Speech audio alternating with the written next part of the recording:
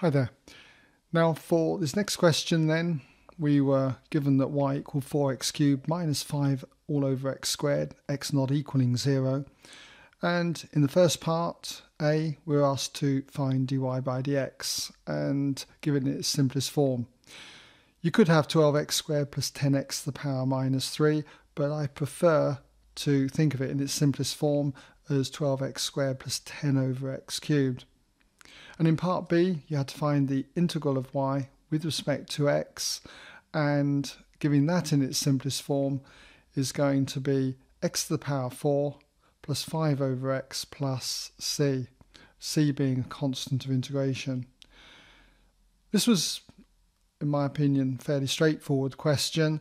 Just when it comes to differentiating here, remember this is minus 5 times 1 over x squared. 1 over x squared is x to the power minus 2.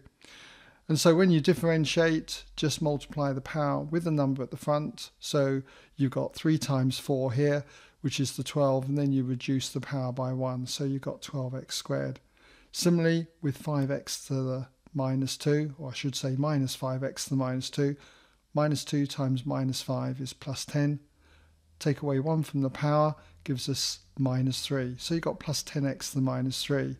X to the power minus 3, remember, is 1 over x cubed. So that's going to give me 10 times 1 over x cubed is 10 over x cubed. As for the integral, don't forget to put brackets, by the way, around your two terms here, because you have got more than one term.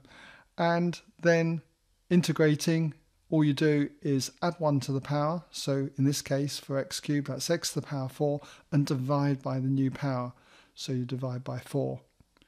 For minus 5x to the minus 2, add 1 to the power. That's going to be minus 1, and divide by the new power, minus 1. So minus 5 divided by minus 1 is plus, and x to the power minus 1, well, that's 1 over x, so you end up with 5 over x, okay? On the first term here, the 4's cancel, just leaving you with x to the power 4. Okay, so I hope that's helped if there were any problems.